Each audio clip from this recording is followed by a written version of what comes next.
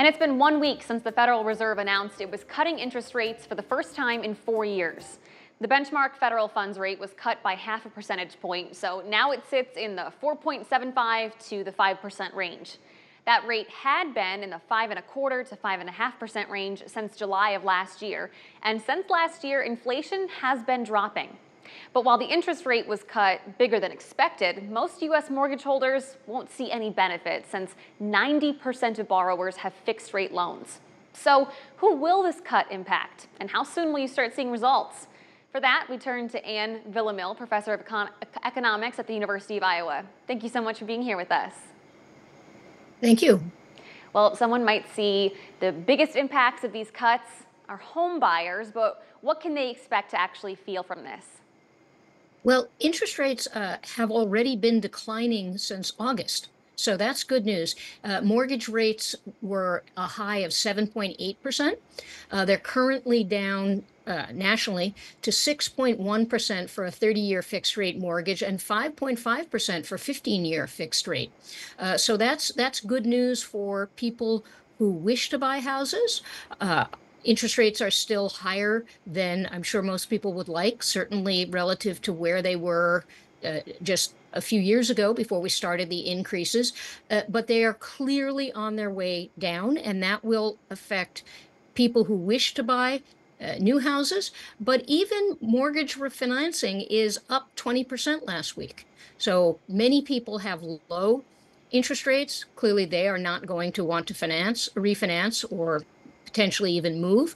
But for those people who had higher interest rates, there is progress in terms of those rates coming down, and maybe even some people switching from fixed into adjustable mortgages.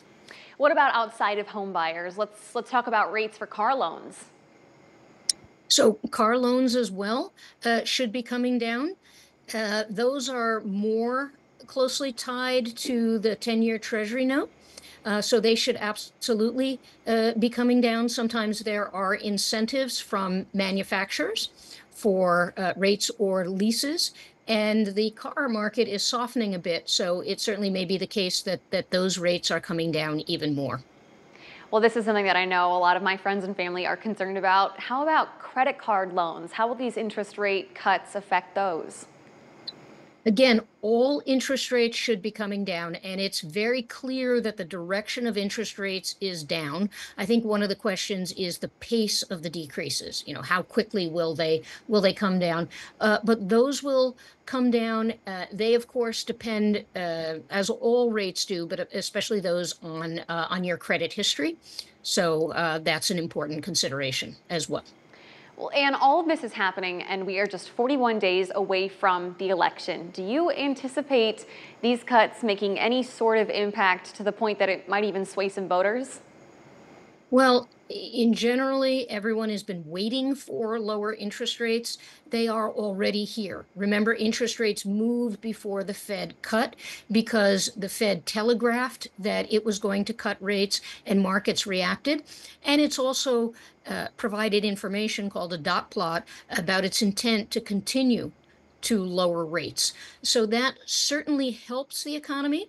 That should help consumer sentiment. However, just today, there was a report on consumer sentiment from last month. In other words, how people were feeling in August before the rates had really kicked in earnest. And consumer sentiment was actually down.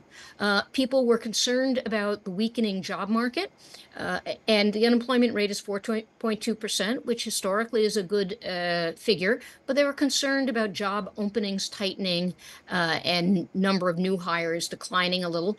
And they continue to be concerned about costs of living. But again, this was a survey done before the rates were cut. So I think there continues to be a lot of uncertainty about an economy that continues to change. The huge driving forces, inflation, are good. There's going to be a new inflation number this Friday. I think markets and economists are expecting it to be good. Economic growth is solid, and the employment market is softening, but still strong. So I think we're just going to have to see how consumers feel as they process all of this new information. Yeah, certainly a huge voting point for a lot of people across this country. And thank you so much for your time today and your expertise. We appreciate it. All right. Bye-bye. Thank you. And for you guys at home, don't forget our Quad City financial expert, Mark Gravicheski, joins GMQC every Monday morning to talk about how economic happenings could impact you and your family.